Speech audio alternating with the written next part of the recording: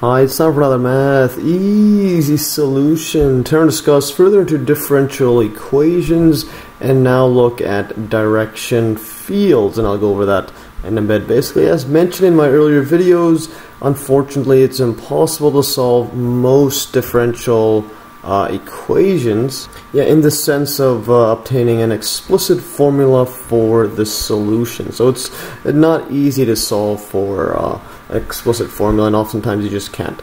But despite the absence of an explicit solution, we can still learn a lot about the solution through a graphical approach called direction fields, which I'll go over in this video. And you could also go over a numerical approach like Euler's method, which I'll go over in later videos, so stay tuned for that. So let's look at direction fields. So suppose we are asked to sketch the graph of a solution of the initial value problem right here with the differential equation y prime equals x plus y, and the initial conditions is y when x is 0 is equal to 1. So we don't know a formula for the solution, so how can we possibly sketch this graph if we were again asked to sketch the graph of the solution? But instead, let's think about what the differential equation means. Basically, when you look at this, the equation y prime equals x plus y simply tells us that the slope at any point xy on the graph, called the solution curve, is equal to the sum of the x and y coordinates, as again that's x plus y, of the point as shown in the figure below. So if I were to graph this out, let's just draw a general xy axis like this, x, y, I don't know why it's like that. So let's say the solution looks something like this. Let's just assume it looks like that. So if this is our solution graph, and let's just pick a random point here, let's say this one is at x1 and y1. So here, if you were to draw the slope or the tangent line across it, it would look something like this. I'll draw this a bit better. Let's just draw this across. So this tangent line, again, this has a slope, and it's tangent to this point right here. So the slope, if this is a solution to this initial value problem, then the slope has to be simply x plus y, or in this case x1 plus y1. And similarly, if we had the point right here, let's say this is x2, y2, then at this point right here, again, if you draw a tangent line to get the slope, it looks something like, let's draw this a bit neater again, so something like that. And again, let's extend this, so it's tangent line. This has a slope of, again, it's a solution to our differential equation, so it has to be x2 plus y2.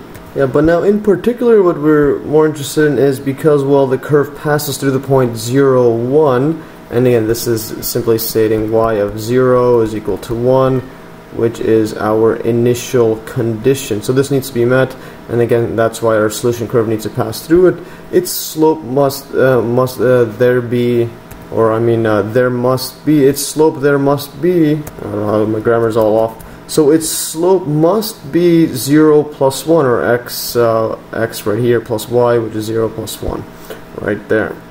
And anyway, sorry for that grammar errors. So what we could do is look at a small portion of the solution curve near this point 0, 1, because again it passes through it. And this one, what I'll do right here is basically, if we draw it out, it would look like a short line segment through this point 0, 1 with slope 1, as shown in this figure. So if we were to draw this out, so if we were to draw, this is x, this is y, and then we know that this is part of the solution curve at the point 0, 1. So if we were to draw a small line segment, we know that it's going to look something like this because it has a positive slope, and the slope is equal to 0 plus 1, which is, again, derivative is the slope, is just 1. So this curve has to look something like this at the point 0, 1. So now if we extend this further and look as a guide to sketching the rest of the curve, what we could do is draw short line segments at a number of points x, y, and they all have slopes x plus y. And the result of this, when you do this for a lot of points, is called the direction field, and it's shown in the figure below right here. So this right here I got this from I just googled a direction field generator and got this one here. So this one uses differential equation f prime is equal to x plus y, so that's again, or the dy over dx equals x plus y is the same thing as our y prime. So as you can see here, this is at every point, and this one you could put solutions and we'll just follow it along, and I'll get to that in a bit. So as you can see, every single point here has different slopes across. So yeah, here is just a quick generator, so I've copied and pasted that here, put the x and y axis like that. So for example, if we're looking at this, now that we have all these, and then I'll show you how you can go about graphing it out, any particular solution. So for example, the line segment at the point 1, 2 has a slope 1 plus 2 equals 3. So again, go to 1, 2 right here, and as you can see, this is at the 1, 2, and the slope is a 3, which is, as you can see, it's steeper than this one right here, which is our 0, 1 point, which has a slope of 1. So yeah, as you can see, it's less steep than that, so it would be going up higher, and basically the direction field allows us to visualize the general shape of the solution curves by indicating the direction in which the curves proceed at each point. Now we can sketch the solution curve through the point 0, 1 by following the direction field. So let's do that right here. So this is the point 0, 1, so we know that it goes through it. It follows the curve something like that. And again, the slope's getting higher and higher.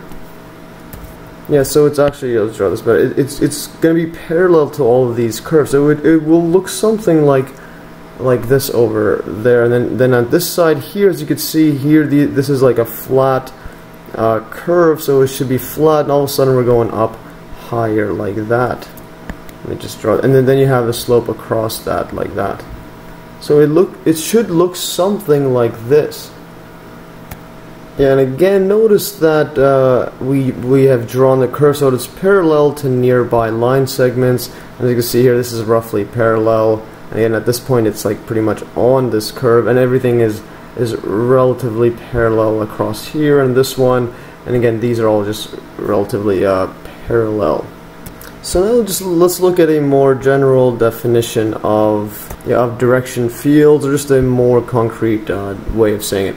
Basically, in general, suppose we have a first order differential equation of the form, again, like similar to our x plus y. In this case, we have y prime equals capital F of x, y, which is a function of two variables, and again, it's just a sum expression x, y. The differential equation simply says that the slope of a solution curve at a point x, y in the curve is this expression of x, y, f of x, y.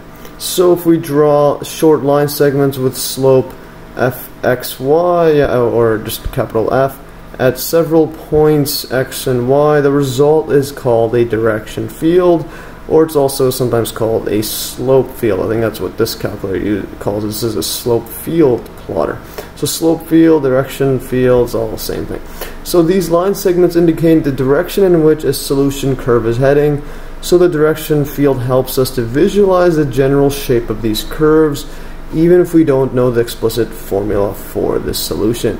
And this direction field, again, this is generated by the computer because it's quicker, illustrates, or this will foreshadow in later videos. I'll show that, in fact, differential equations, most of the world's supercomputers are actually used to solve differential equations, or numerically or graphically plot them out or solve them. So again, yeah, a lot of the supercomputers are used in stuff like this. This is just a very basic visualization, but as you get more and more advanced, the equations get more complex, so you're going to need faster and faster computers.